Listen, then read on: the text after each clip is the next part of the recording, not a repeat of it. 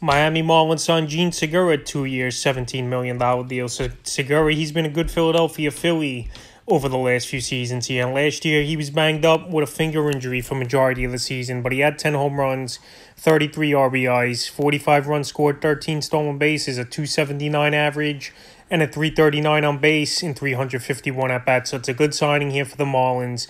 They needed a veteran leadership guy over there on this ball club. And Gene Segura, he could lead off.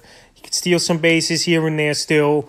And he's a guy that got some pop as well. And I'm very familiar with the NL East, being in it for many seasons. I'm surprised the Phillies let him walk. I know the Phillies went with Trey Turner in the offseason here. But Gene Segura could have helped out as well, I believe, with this Philadelphia Philly team. So now going to Miami, his fantasy value, he's probably a guy you're going to target anywhere from the 15th round or later in your fantasy drafts coming up in the next few months here. Because like I said, he's still going to help you in batting average. He still has some pop, runs scored, and stolen bases. And he's going to be one of the main pieces offensively here for the Miami Marlins. I like the move from Miami. I know it's a tough division in the East with the Mets, Braves, and Phillies. But right here, you got to get some players to try to compete. So Gene Segura signs with the Miami Marlins. And we'll see if he can have another solid season and have good fantasy value for the Marlins in the 2023 season.